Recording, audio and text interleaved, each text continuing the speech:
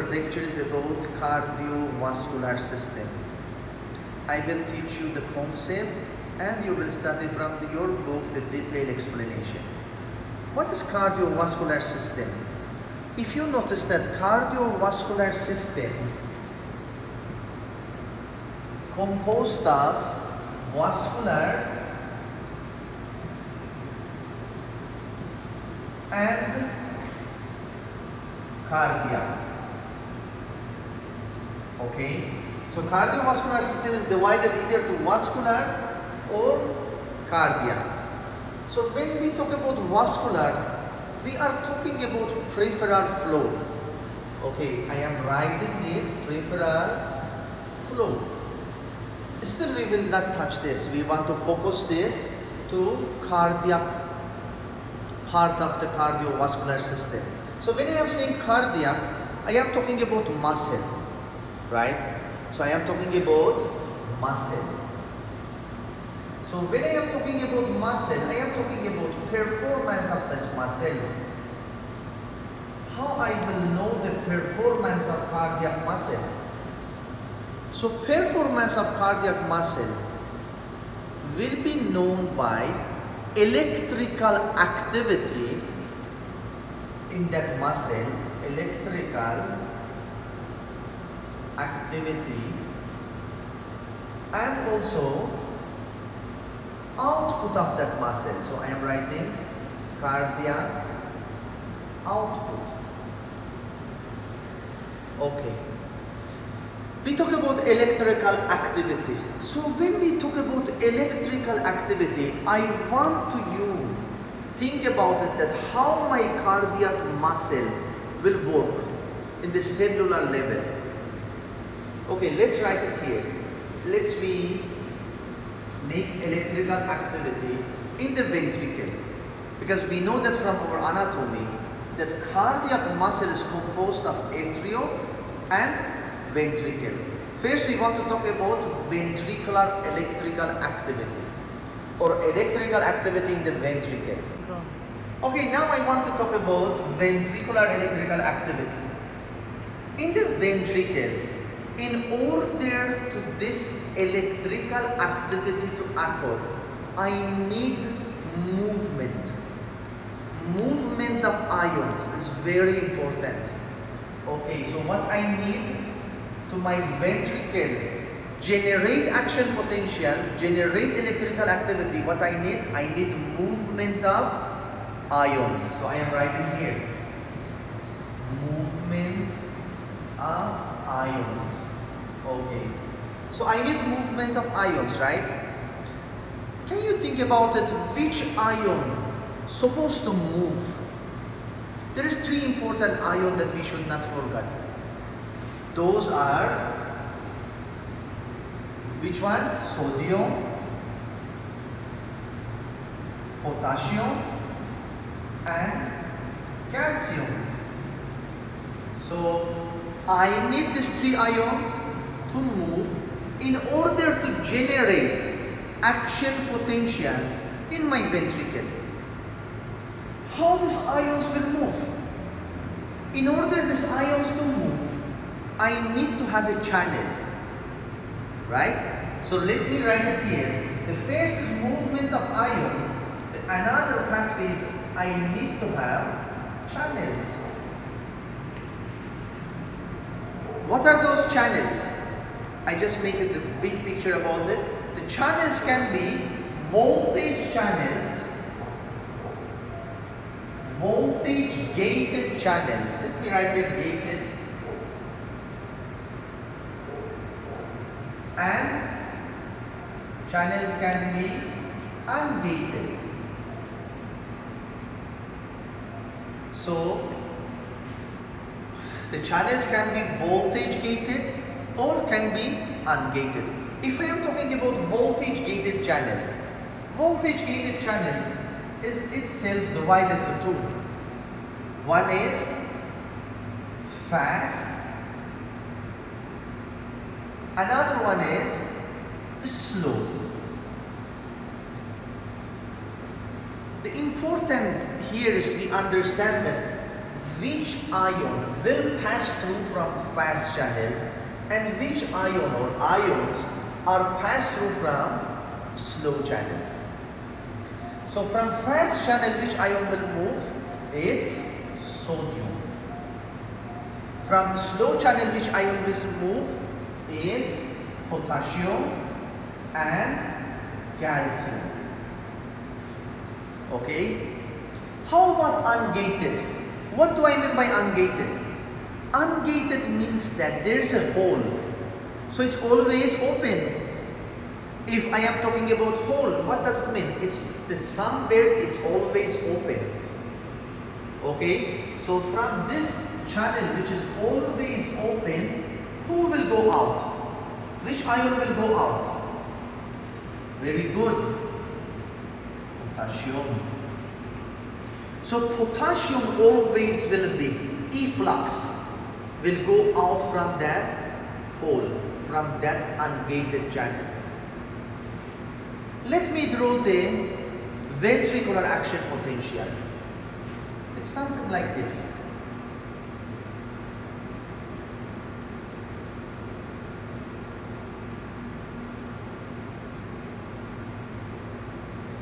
This is the ventricular action potential.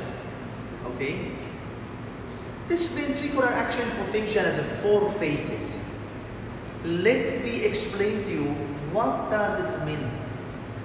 So the first phase is phase 0, phase 1. Let me it's much better. Phase 1, phase 2, phase 3, and phase 4.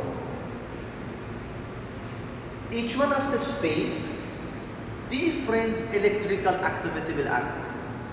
Again, let me go back to our concept. The movements of ion is very important to generate the action potential, correct? Keep it in your mind that there is 3 important ions that will play important role in this action potential. Okay. In phase 0, over starting of the action potential or over starting of resting membrane potential, as you see, is a negative 90. So in the generation of action potential will happen in negative 70. So from negative 70 we are going to positive, right? So it will be something like positive, let's say 50. So what will happen? What I am talking about? I am talking about inside the cell. So class, inside the cell will be positive. How inside the cell will be positive? When positively charged ion go inside the cell, such as sodium. So in phase 0, what happens is sodium will influx. Please don't forget, influx to the cell. So sodium is positively charged ion, influx to the cell. What will happen? Cell rapidly will be depolarized. So phase 0, I am writing here the phases. So phase 0, which is sodium influx, will cause cell to become depolarized. Correct? Let's see what is phase 1.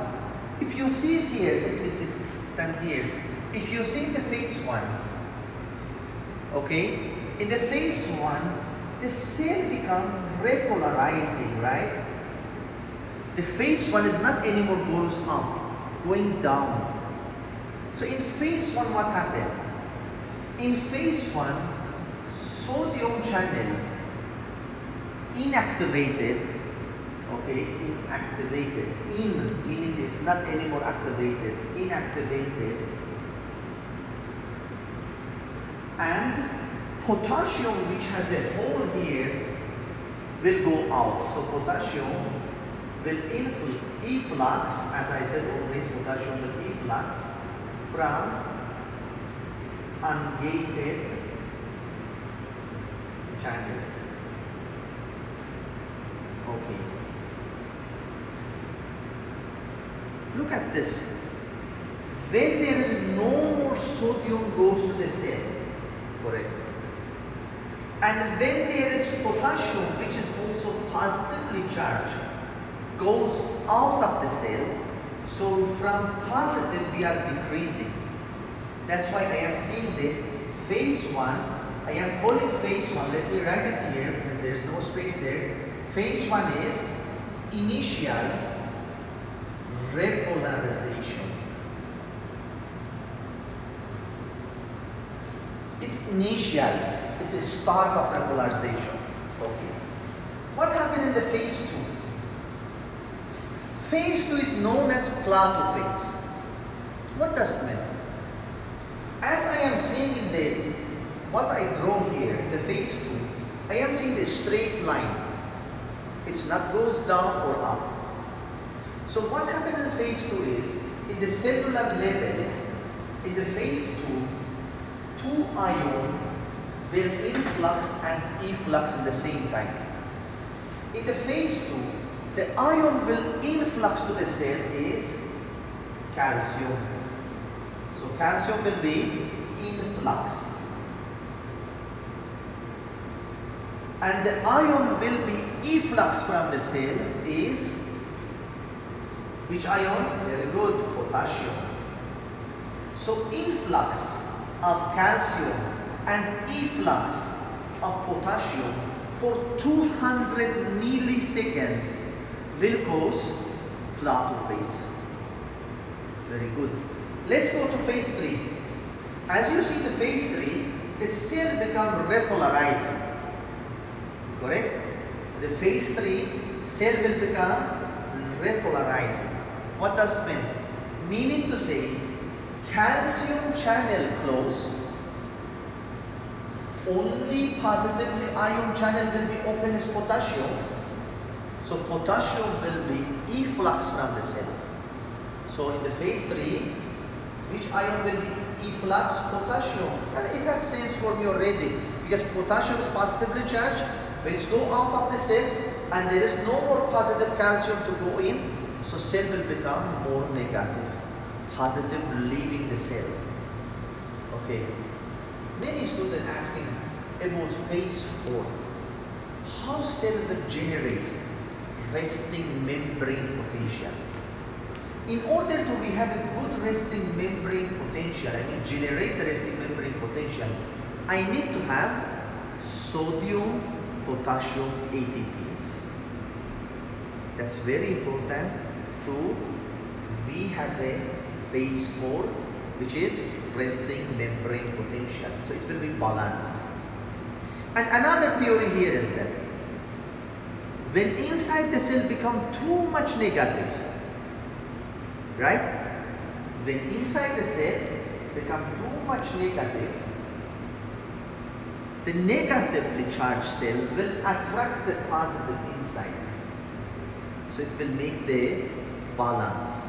So it will understood, cell will know that I have a negative 90 already if it's my cardiac cell.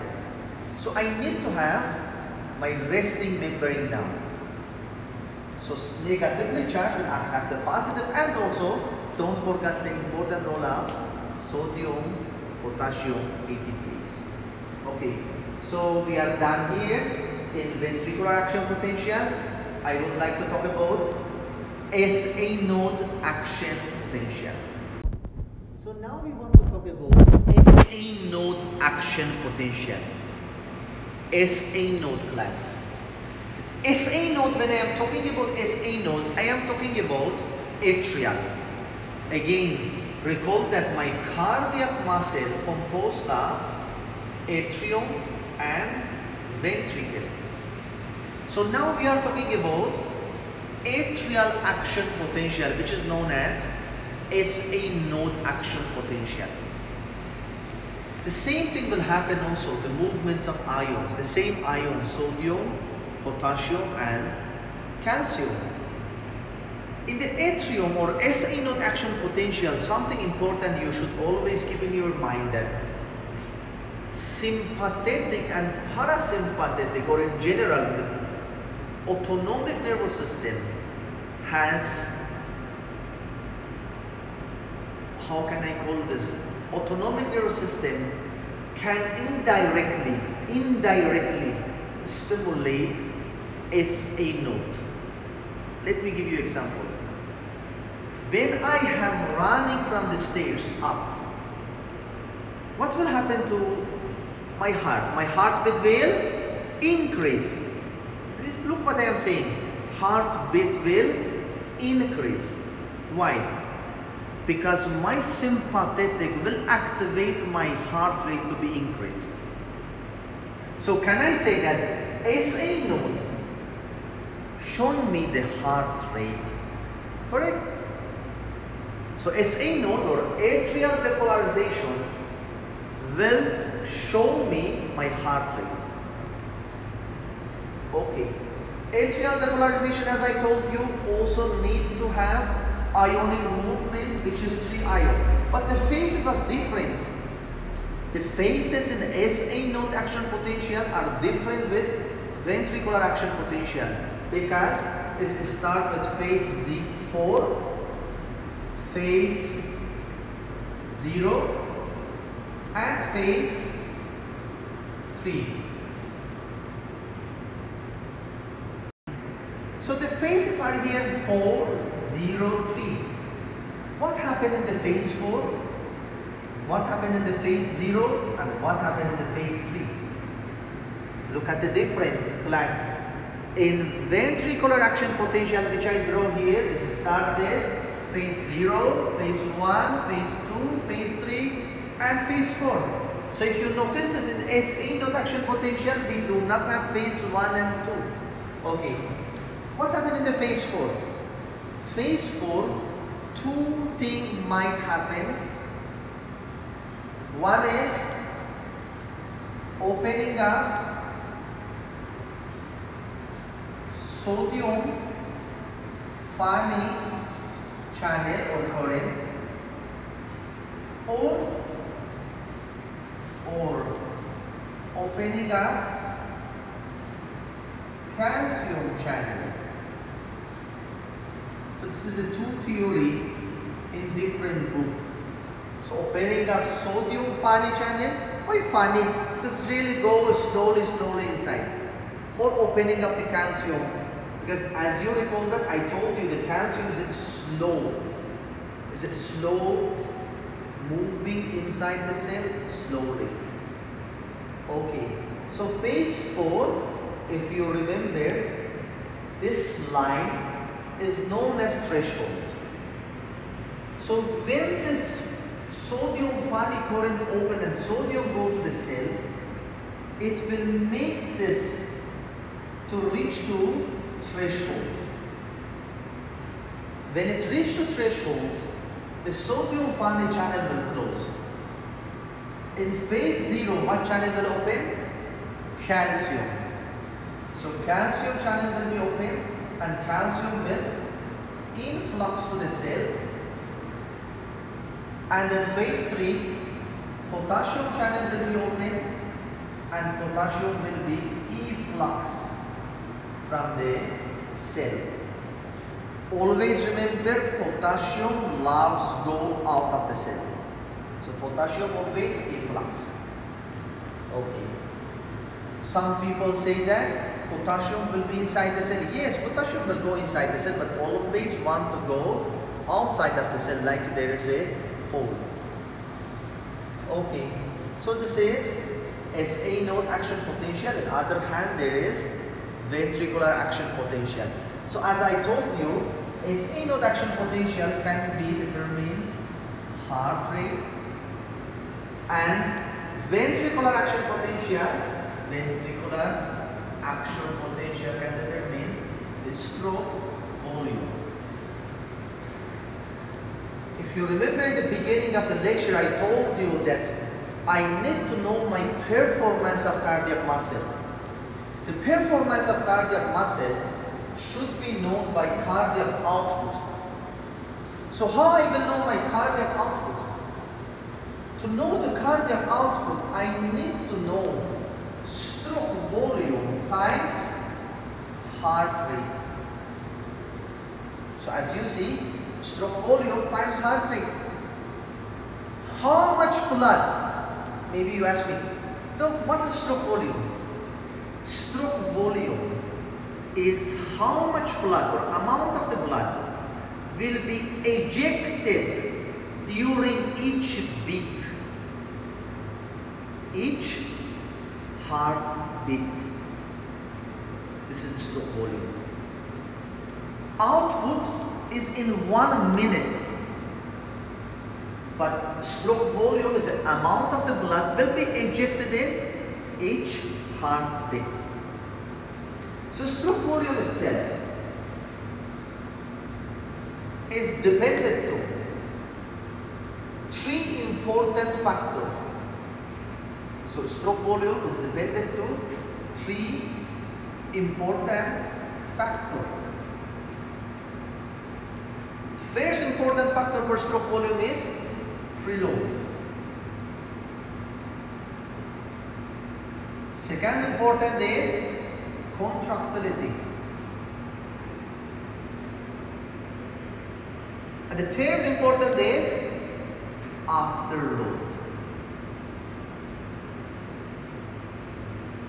Okay, so stroke volume dependent to preload, contractility and afterload. Preload meaning, what does preload mean? Preload. I always say to you, the load of the heart is what? Blood, right? The heart loaded by blood. So preload meaning how much blood will return to the heart. How blood will return to the heart? From venous. Do you recall your anatomy? If I draw it here, let me make a space here to draw the... Okay. So if you recall your anatomy, we have superior vena cava and inferior vena cava. I am actually wrong. It's inferior vena cava and superior vena cava. So inferior vena cava and superior vena cava both will drain to the atrium, correct? Both will drain to the atrium of the right side, correct? So inferior vena cava getting the venous return from the lower body like the gut and the liver, from the renal, and superior vena cava will receive the blood from jugular vein down to superior vena cava to right atrium. So both of this drain to right atrium. So this is the venous return. This is what I want you to understand. So if I write it here, preload, known as tension or load, which is determined by venous return. Okay, how I will know that how much blood go to my heart from end diastolic volume. What is end diastolic volume? Let me describe this first. I mean, define this first. What's diastole? Diastole meaning relaxation of the heart. When heart become relaxed, meaning it's feeling time. So the diastole is a feeling time of the heart. So the heart will be filled with the blood. Okay, that's why I am saying venous return. The heart will be filled by the blood, which is returned by the venous system. Okay?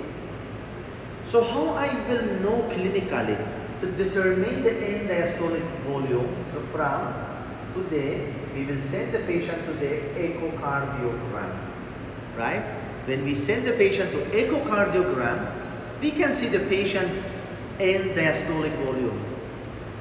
I will explain this later in the clinical scenario.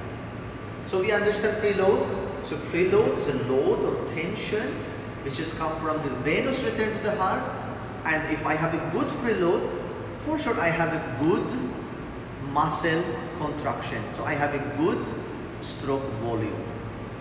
What is contractility? Contractility is contraction of my cardiac myocyte.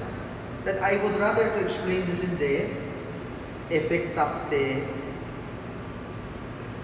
I will draw for you the contractility effect when it's come to cellular level. How calcium will enter to the cardiac myocyte, it will bind to troponin, it will cause tropomyosin, and troponin and myosin overlap each other, will cause contraction. What is afterload? It's very important. Afterload is a resistant. Okay, whenever you hear afterload, remember resistant. Where is this resistant? It's in aortic valve. Is it inside the valve? Not really. The resistance is the arch of aorta or ascending aorta. Let me make it here. I just draw the left ventricle here. If it's the, okay, if it's in my left ventricle, okay, if it's my left ventricle, this is my aortic valve. So where is really afterload? Afterload is pressure here. Okay? So afterload is a pressure available here, which is pushing blood downward. While when my cardiac muscle want to contract, want to make the blood to eject. Okay? So this is the pressure of afterload, is again the ejection of the blood. What I should do?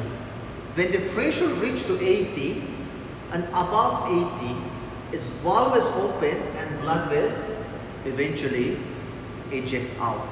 Okay. Yes, I just want to explain you or emphasize you what is afterload. Afterload will increase in the clinical scenario if patient, we have the elderly patient with the calcification, not classification, calcification, meaning deposition of calcium in the valve. That's make afterload to increase. This is the one of the scenario when afterload will increase, okay? Because in that case, when there is calcification, the valve is very hard time to open. So this is about stroke volume. Stroke volume, if I want to know what is the number of stroke volume in the mathematics, stroke volume is the end diastolic volume minus end systolic volume. So I just made it. Okay. So it's minus end systolic volume. Stroke volume is what? Amount of the blood which will eject during each heartbeat. What is end diastolic volume? The physiology book saying to us end diastolic volume normally is 120 ml. How about end systolic volume? Is 50 ml. So stroke volume is 120 minus 50. So stroke volume is normally 70. Correct? So this is how we will find the stroke volume. There is also important thing here in this mathematics we want to know is ejection fraction. What is ejection fraction? Ejection fraction is equal to the stroke volume divided to end diastolic volume. So stroke volume is 70 divided by 120 is something like 812 50 to 60%. That's very important, ejection fraction, because I want to know how much blood will be ejecting. The fraction of that blood will be ejected is very important when I am diagnosing heart failure. Okay, so when I am diagnosing heart failure, it will be useful to know the ejection fraction. I think we are almost done with concept And if you really read your book, you can understand that well. But if you combine it with this lecture. I just want to give you one clinical scenario, and I explain to how really contractility will happen, and we can end this session. So, if you have a patient with going to your clinic complaining of shortness of breath, your patient is complaining of shortness of breath, you are asking for more information from your patient. He is explaining more information, meaning you are asking the patient history of present illness. So the shortness of breath, let me teach you this also as early as this. The shortness of breath is a chief complaint, meaning the reason your patient go to your clinic is a chief complaint. The head of all the complaint is shortness of breath. Okay, what is the history of present illness of this patient? This patient is telling us that starting last month, 1 month prior to patient go to your clinic, he is experiencing that whenever he go from the stage to his clinic or to his workplace, he is experiencing shortness of breath. He must wait, he must stop, he must catch his breath, and then he continue his way, which is unlikely before. And also he is describing to you that whenever he sleep, he is using 2 or 3 pillows. And also in the middle of the night, he is waking up and seems like he's hungry for breath. He's catching breath. He's opening the window and he's catching the breath. So this patient, I can now diagnose this patient as a heart failure. Why? Because the job of heart is pump. Why? Why heart should pump? Because heart is pumping the blood to all the system, the whole body. Begging question, why I need blood to go to all my body? Because blood composed of oxygen. Where that oxygen came from? From the lung that I am breathing. So, if this patient is telling me I have a shortness of breath, meaning he's hard time in delivering oxygen to all over his body. So his heart is failing.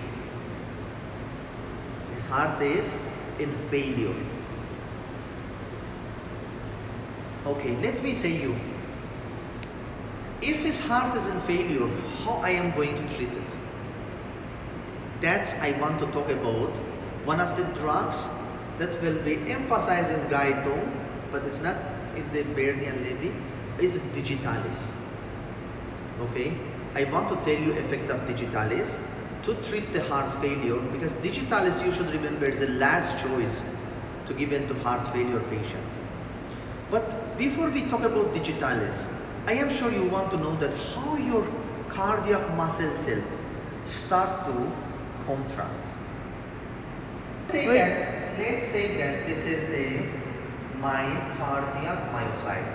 Okay. In my cardiac myocyte, this is something like this. So what are we seeing? Here is the calcium. We just go to the cardiac myocyte.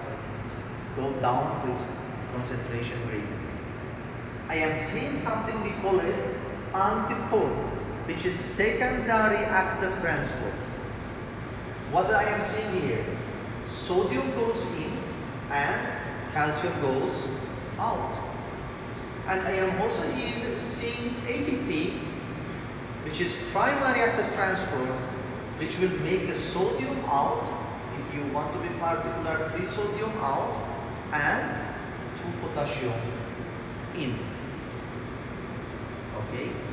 And also we are here seeing the sarcoplasmic reticulum, which is known as the smooth endoplasmic reticulum. Sarcoplasmic reticulum is storage of calcium in the skeletal muscle and cardiac muscle cell. Okay. So calcium should be in the sarcoplasmic reticulum, because calcium is dangerous to the cell, because calcium is an enzyme activator. Remember that. happens in the physiology? The calcium goes in, the calcium of the sarcoplasmic reticulum also will go out. Actually, you should have knowledge about G proteins, how they work. Okay, to understand that how this calcium will go out of sarcoplasmic reticulum. So this calcium of sarcoplasmic reticulum will go out, this calcium will go in, they will bind to troponin, they will cause conformational change to tropomyosin, and troponin,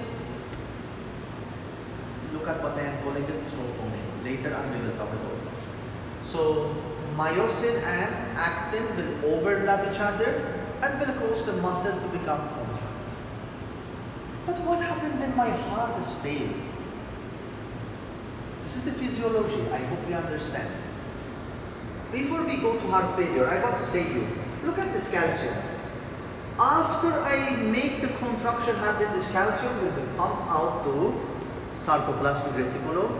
Remaining calcium will be out through antiport, and the sodium which has come inside the cell will be out from cell because of presence of sodium potassium ATPs. Some students are confused. Look, why calcium should go out and why sodium should go out also?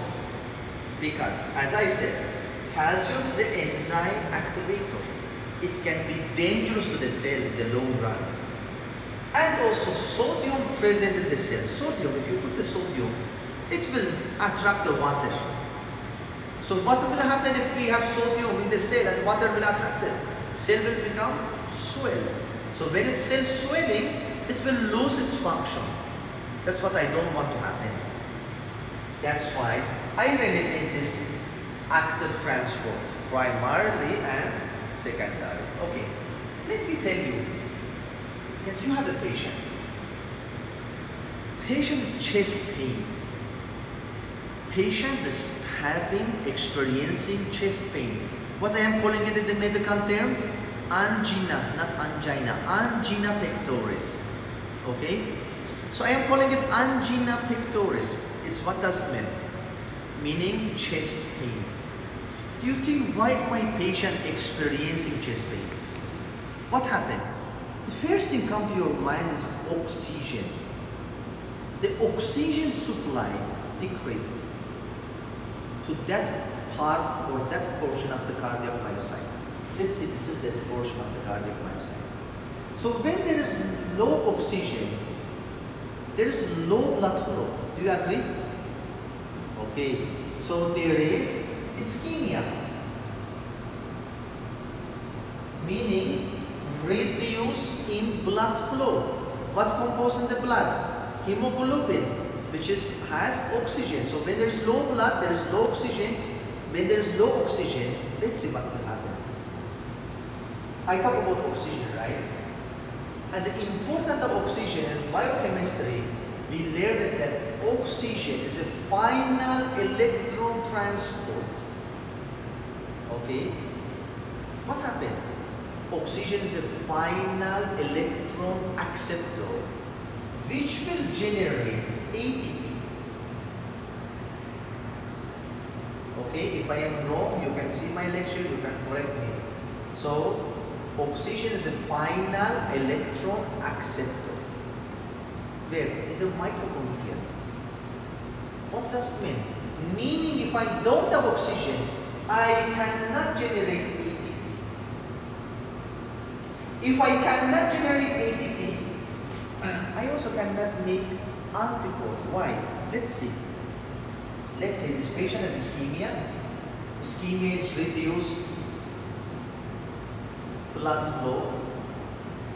When I am reducing blood flow, I am decreasing oxygen. When I am decreasing oxygen, ATP will be decreased. Okay? The body always will try to compensate. The body will try to compensate. How? Body will use another way to generate ATP, but it's not really effective as when we have oxygen. What's the another way to generate ATP? Is Can you tell me? Anyone? Okay, so very good. Another way to generate ATP is the way we will not use oxygen. Okay. Okay, so I was saying to you that we will use anaerobic way, so we will not use any more oxygen. So from anaerobic way we will produce ATP, but that ATP is not effective as when we have oxygen because it will accumulate lactic acid. Okay. When I accumulate lactic acid, what will happen? I will start to experience pain. So the pain is because of accumulation of lactic acid. Okay. So eventually this anaerobic way to produce ATP will also fail because of accumulation of lactic acid. But before that, let's say that when it's failed already, when I don't have ATP, what will happen? The sodium cannot go out of the cell, so sodium will accumulate.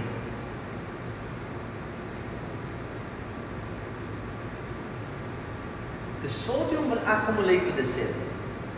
When sodium accumulates to the cell, antiport will not work. Why? I told you, secondary active transport is dependent to primary active transport. Why? Because if there is no sodium available to the extracellular, the antiport will not work. Okay? So presence of sodium inside the cell will make this antiport also not work anymore. So when antiport not work, what will happen? Calcium will accumulate to the cell. What is calcium? Enzyme activator. What is sodium? Attracting water, so it will be swell. That's the time I am feeling pain. But if I don't rush into hospital, if I don't treat it, what will happen?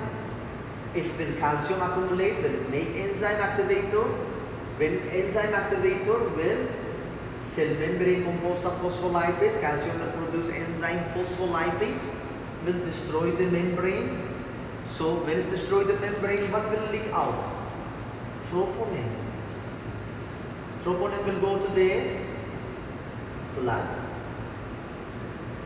When troponin is inside the blood, what will happen? Meaning that my patient has myocardial infarction. Okay? So when troponin in the blood, presence of troponin in the blood will make me to think that patient has myocardial infarction. Why? Because the muscle is dead. Infarction meaning dead. That's why troponin, which is supposed to be inside the cardiac myocyte, now is leaked out to my blood. But if there is no troponin inside the blood and my patient has chest pain, meaning patient has ischemic heart disease. Okay, so I should do treatment. Maybe patient has blockage in the coronary artery. You know the two main coronary arteries, right coronary artery and left main coronary artery, right? They have a branches also. Correct? Okay, very good. And I want to tell you about effect of digitalis, which is very important in the board exam, but not really clinically useful, at least as far as I saw. So digitalis effect. If I have heart failure, remember a while ago, I said that if my patient has heart failure, one of the ways to treatment is digitalis. Okay. How digitalis or digoxin will affect in my cardiac myocyte? Digitalis effect is, digitalis will block the potassium side of potassium sodium ATPs. When digitalis block this potassium side, the same scenario happen. The sodium will accumulate, the calcium will be more, so more calcium available. We wish this calcium more be available to bind to troponin and will cause contraction. By the way, again, that's why digoxin can cause toxicity. Because if I injected digoxin without knowing the proper dose, it can make too much calcium in the cell, and this calcium itself activate the enzyme and damage the cardiac myocyte. I hope this lecture find you well, and you understand, your comment will help us to make better in the future. Thank you very much and have a good day.